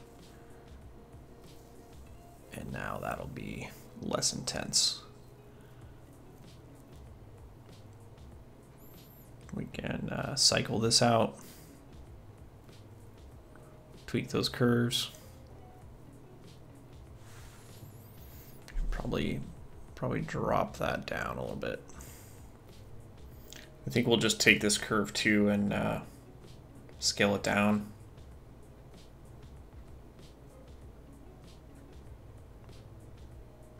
Yeah,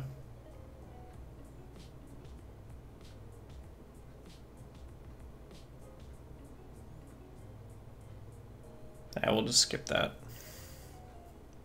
I think it works fine the way it is.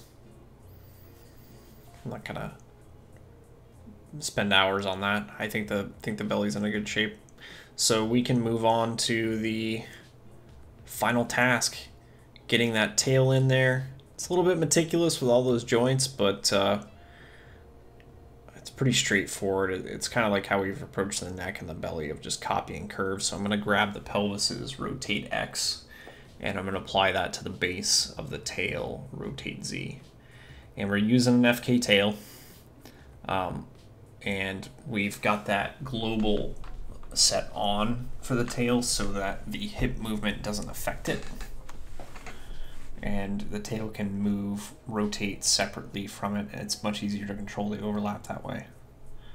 And then we're going to offset each, we're going to offset this by 1, and we're going to copy this curve to each of these like 20 different tail curves. So I'm just going to copy and go to each one and apply it real quick. So just pasting that curve in again and again on the rotate Z. it's gonna totally script the shape that we had for the tail. We'll just have to get it back after we have it added in there.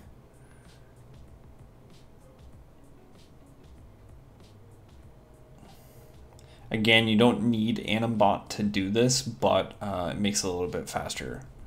Or you could use some other script, I guess, to copy the animation.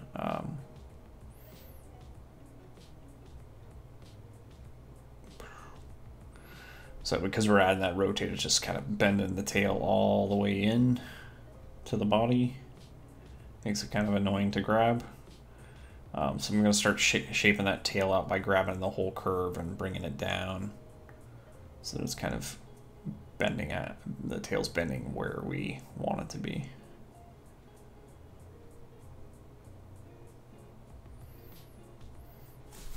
And I'm doing this because I just want really quick, easy overlap. It just works with the body.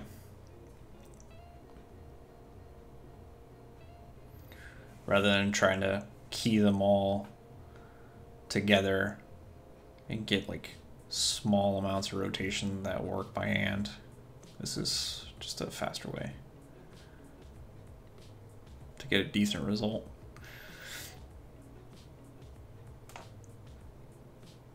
Yep, just bringing those out. Trying to get back more towards that S shape that we had. And this actually might be all a mute point. I'm just like, it's easier to grab the tail right now when it's out like this. But it might be a mute point because we're going to stagger all of these really quickly. So they're all going to be like one frame offset from each other. You could do it by hand and just kind of slide them all one frame after another, which with these many controls, you can make a mistake doing that really quick. I'm going to use a script though to help with that. So right now I'm just going to select everything, and I'm going to use Graphite 9 or Brian Hogan's stagger script. So I'll put the link in the description on that, on where you can get it. But this allows me to select a bunch of controls like this and say offset it by one frame. So every one of these is offset one frame from each other later. And that way we get some, quick overlap out of this without having to go through each one manually and slide it over. Just saves us some time. And right now it's working, it's just a little bit too much overlap. So I'm gonna grab everything again and probably scale all that down. Yeah, just do like a mass scale down by 2 and then start adding some of the overlap back in. So you can select everything like this all the time as you're working on tails. It's super common that they have this many controls. But selection sets here, like I'm using with Animbot, as you saw, it just popped up. You can quickly select all those controls and save yourself time that way in the future. And I just divided all that in half. So now the tail shape is really rigid and not that appealing. So I'm going to go towards the base of the tail and try to give that more rotation because it's, towards the tip of the tail, it's going to be more flexible than where it's really attached closer to the pelvis. So I'm just going to go back in here and use asterisk equals 2. So that's multiplying what we have by 2. Just for these bottom 3 joints right now. And you could just scale it by hand too to see, if you can just kind of feel out how much overlap you want through all of this. Starting to feel a little bit better with this being amped up. And then maybe we can just get away with shaping the tail more appealing so it's not so straight.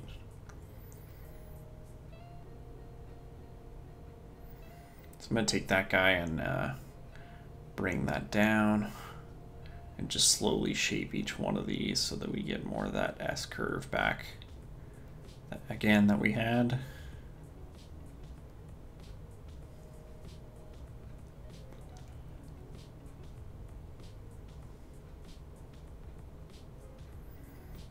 is a little bit meticulous, you know, to have FK with, like, to do this with this many controls, but FK I find is always easier to manage when it comes to overlap for this kind of thing. You know, when you got to rotate and translate and you're just trying to do like a little bit of overlap, it's a lot more work, I think, IK, to do something like that. Maybe if you've got some kind of constraint set up, it would be easier, but see, look at that. We get it at a peeling shape. We had the base of it, do a little bit more movement, and it's more or less working. I think from here, I'm just gonna scale down the tip of the tail and probably scale up the joint, the second to last joint there. So I'm gonna divide that by 2 and then multiply the second joint by 2. Just so, you know, we get a little bit more movement out of that. Overlaps a little nicer. But you can tweak this stuff, you know, all day to get it feeling just the way that you want it to feel. I'm going to move on to the next rotation on this tail. So really we just got to do the same thing here. I'm going to quickly go through this. Going to copy over the rotate Y of this hip. And we're going to apply that directly to the base of the tail on the rotate Y. So really just doing the same thing. And I'm just going to scale this one down by 2 before I really even get started. Clean up these curves a little bit. Make sure we still maintain like the high position there. Tweak those in and out tangents.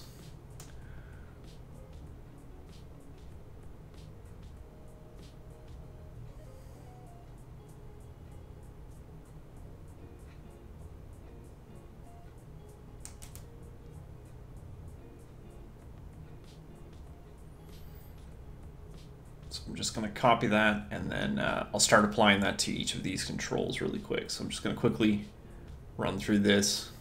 Just speed the video up a little, save you some time. So we're in the final stretches of doing the work on this tail. So it's really just repetition, tackling these rotates one by one. I prefer to do it this way to really make sure that the overlap is working in one direction before I add on too many layers there and get too confused as far as what the tail should be doing. And here, you know, the tail is obviously bent too much overall. I'm gonna stagger them just like we did the rotate Z, so they're one frame apart. And we're gonna scale it down so it doesn't, you know, sway so much left and right. And then I'm gonna try to just kind of keep that more straight in the middle there.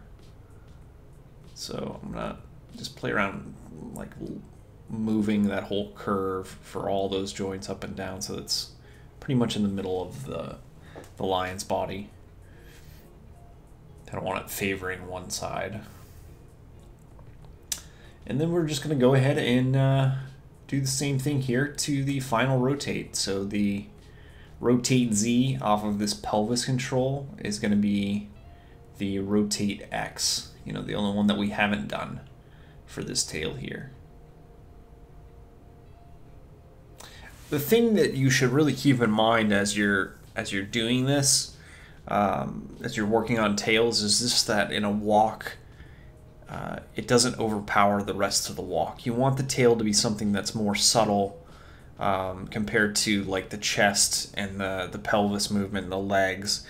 It's very easy to make the tail overcomplicated and flow too much, and then it just, because it's moving so much, it takes all of the attention away from the walk. You know, it steals the walk's thunder.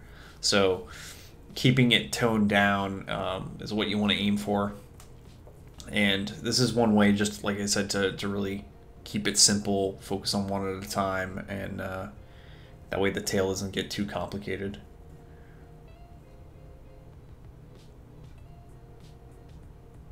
So this is more just me, again, doing a new rotate on rotate X, applying that to all these controls, copying that animation from the base into all the joints that go down. so that we get a complete roll out of this tail from all angles.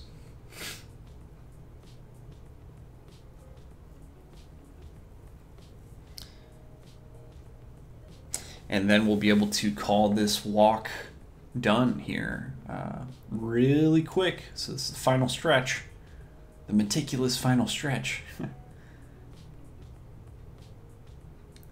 Feels pretty smooth to me. Just gonna scale that down. I want the rotate Z to be the most dominant part of the movement. And that feels pretty fluid. So I'm pretty happy with that.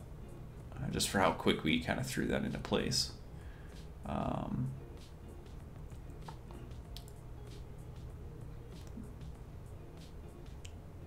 Then all we got to do is stagger it. So I'm going to make sure I have all my controls selected, all on rotate X.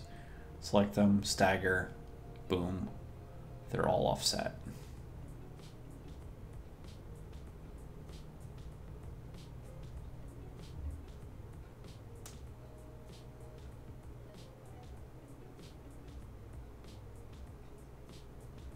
And then I'm just gonna drag them one frame later so they don't happen on the exact same frame as the pelvis. The rotations don't. And that wraps up our cat walk cycle. You've just learned so much about how cats move mechanic-wise and how quadrupeds move in general.